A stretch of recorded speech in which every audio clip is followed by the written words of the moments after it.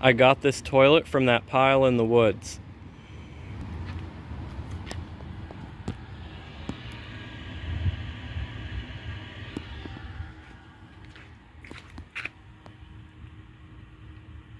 I have it propped up on bricks like this because these forward trappers tend to be top heavy, and my Compton actually fell backwards.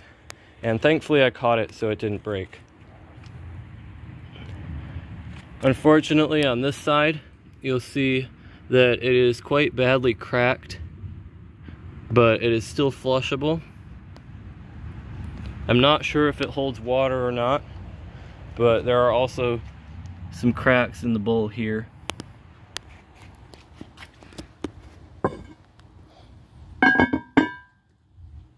This is just my 1959 standard tank, and it's using basic tank parts, and it is also set to the water line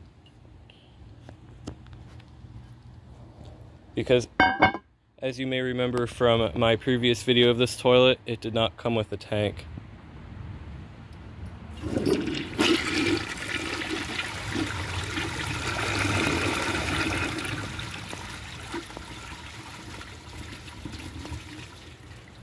It's got a nice flush, pretty similar to a Crane New Day, I think.